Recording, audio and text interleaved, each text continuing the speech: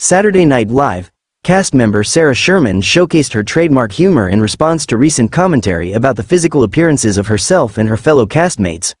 Sherman took to her social media platform to just found out I'm not hot.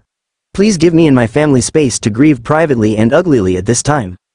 Her witty retort was prompted by a viral TikTok video by user Jahelis, who remarked, "Am I the only person who has ever noticed that SNL has never hired a hot woman?" Jahelis went on to question the casting choices of the show based on looks and proposed a theory suggesting a correlation between humor and physical attractiveness.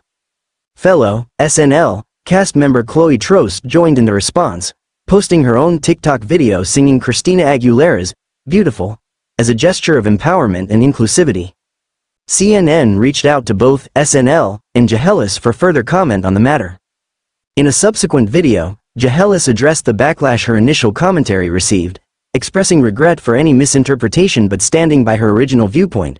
She criticized what she termed as performative feminism and emphasized the importance of addressing substantive issues affecting women.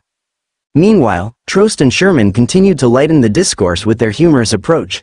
However, the broader context underscores the ongoing efforts by influential figures like Tina Fey and Amy Poehler, former SNL stars, to challenge sexist narratives in Hollywood and beyond.